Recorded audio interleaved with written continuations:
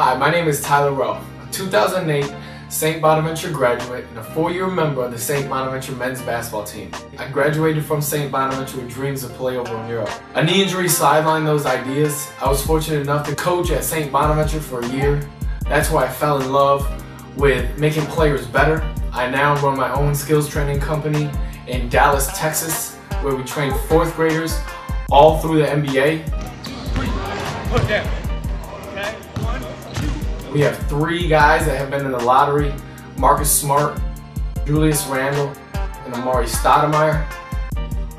My fondest memories, and I think everybody's fondest memories, are St. Bonaventure, besides the OP, are the men's basketball games. I remember running out of the tunnel, being able to play in front of your peers, being able to play in front of the community, the Bona bubble, only in such a small place. You know everybody, everybody knows you. Students are so close. It's just a great place to play. It's a great place to go to college.